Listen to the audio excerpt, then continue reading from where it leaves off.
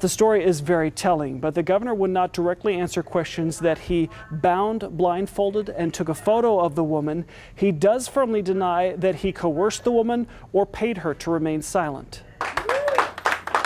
Governor Eric Greitens says he has no plans to resign. I'm staying, he said twice, adding that his relationship with his wife, staff, and supporters is strong.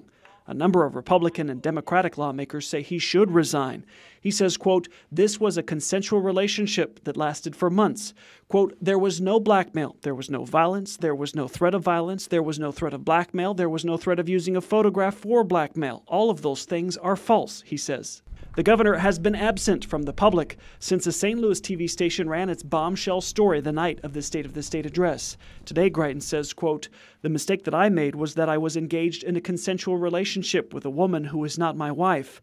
That is a mistake for which I am very sorry." The governor says he's had no other romantic or sexual relationships with anyone else while he's been married to his wife, Sheena. Now, Greitens says of his conduct, quote, "There is nothing to investigate," and as of today, he says he has not been contacted by the FBI or the Circuit Attorney's Office.